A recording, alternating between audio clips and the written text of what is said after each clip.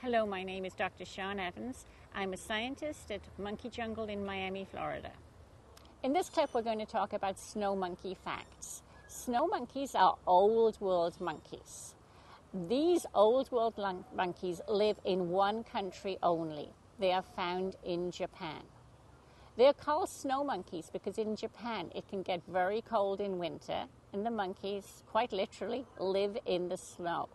There are wonderful photographs of snow monkeys making snowballs. And there is also wonderful video footage of snow monkeys warming themselves up in hot springs.